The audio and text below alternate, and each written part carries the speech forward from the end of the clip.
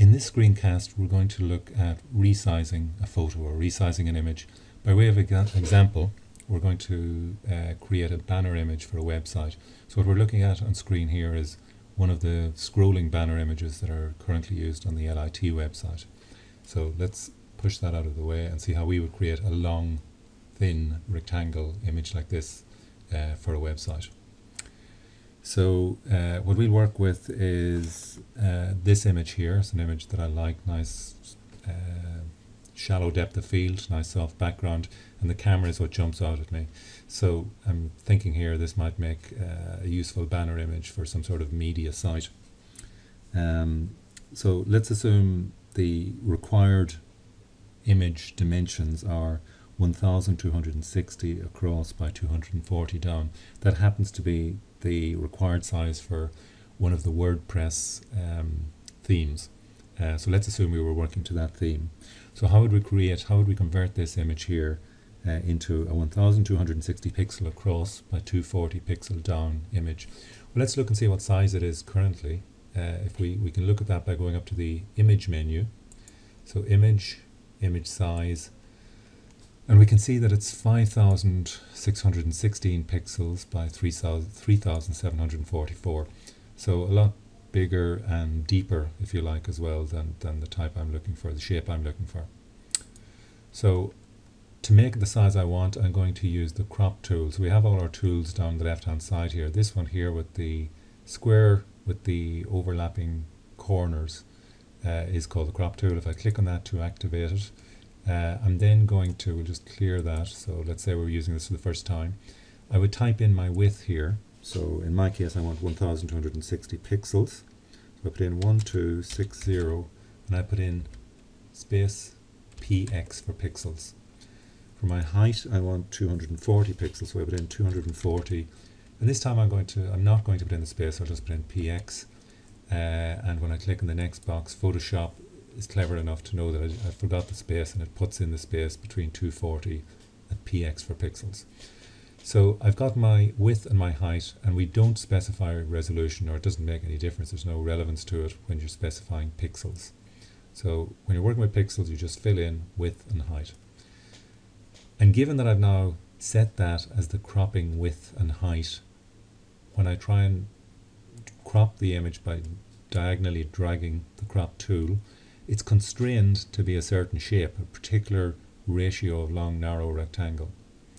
So I've dragged it across the screen, but that's not necessarily the view that I want. So what I'm going to do is move my mouse inside the crop area, slide it down to the camera, which is what I'm really interested in, and we'll get about that much of a camera, and we'll maybe crop that. To apply the crop, I've got to go up here and select the tick tool here, which commits the current crop.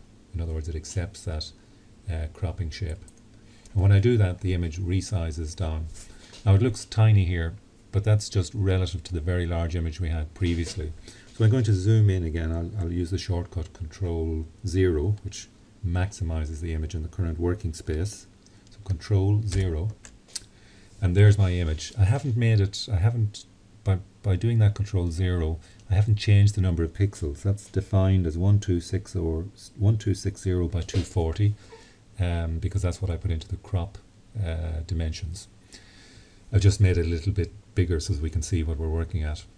So a reasonably nice image, but I might like to give it a bit more sort of an artistic feel. So various filters I could run on it is one of the easiest ways of doing that. Let's close that there. I'm not interested in that. So I'm going to try and use one of the built-in filters. So I'll put an artistic glow on it. So I'll go into filter and I go into artistic. Actually not artistic. The one I'm looking for is, which one is it? Blur strokes, distort. It's distort actually. So filter, distort, diffuse, glow. And that gives it a sort of a glow effect. We see a close up here of part of it on the left hand side of the screen. There are parameters over here which we can adjust to change the effect, the degree of the effect. That increases the graininess. I'm going to go with values that I sometimes use here, 4, 8 and 12, but you should experiment with ones to see how they work with your image. And we can slide over other bits of the image to see how it's working there. And I kind of like that glow effect on the right hand side there. It makes the people less recognizable, but you still have figures there, so there's action happening there.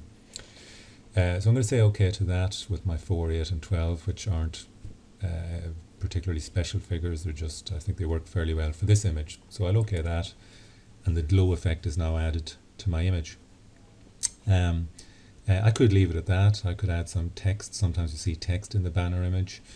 But I think what I'll do is I'll add just 1 or 2 more effects. I'm going to add a lens flare, just to give it another little bit of, I suppose, artistic appeal.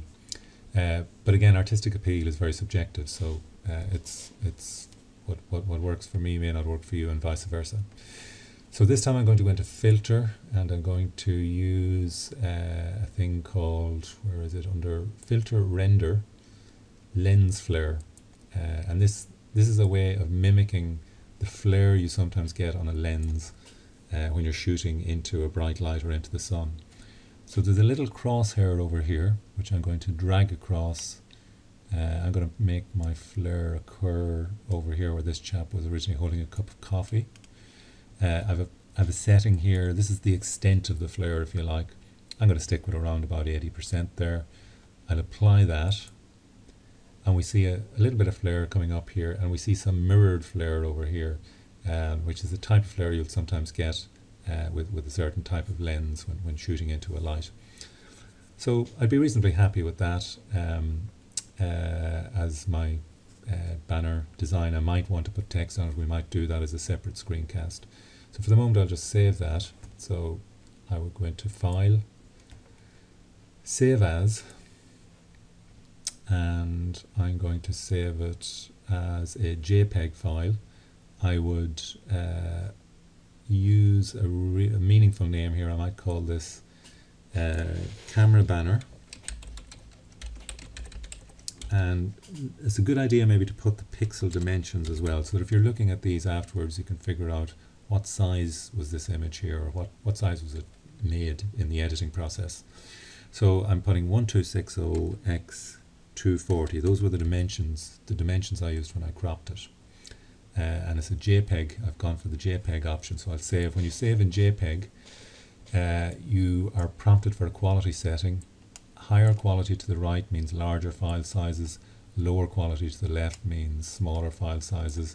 I'm going to go with a size of about 3 there, quality I should say of 3, which gives me a relatively small file. I don't really need high quality in a banner image, so I'm going to say OK to that, and that file is saved.